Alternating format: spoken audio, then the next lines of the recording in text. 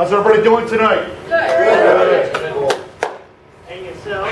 I am awesome. God is good. Amen? Amen. Always. Always good. Can we stand up? We're going to open up in prayer.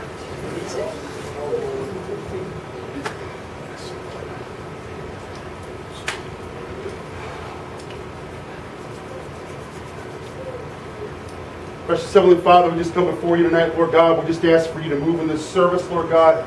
I would ask that you would just have your will and your way tonight, Lord God.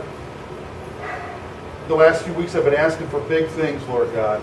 But I'm not asking anything out of your word that's not in your word, Lord Jesus. I'm asking for healing tonight, Lord God.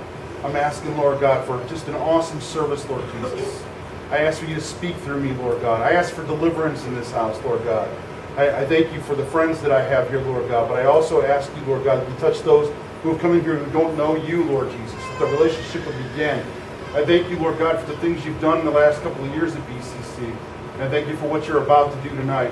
I ask you to continue to touch us, Lord God, from beginning to end, from the start of this service, from the end of this prayer to the last closing prayer, Lord God.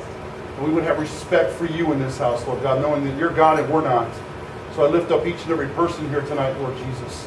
I ask you to touch their lives. I ask that you change lives tonight, that we would walk out of here different and not the same people that are messed up on the inside, Lord God. We all have things we need to work on in you, Lord Jesus. We're all put on the potter's wheel each and every day, and I just love you and I magnify your name and I love you, Jesus. I thank you for what you did on the cross.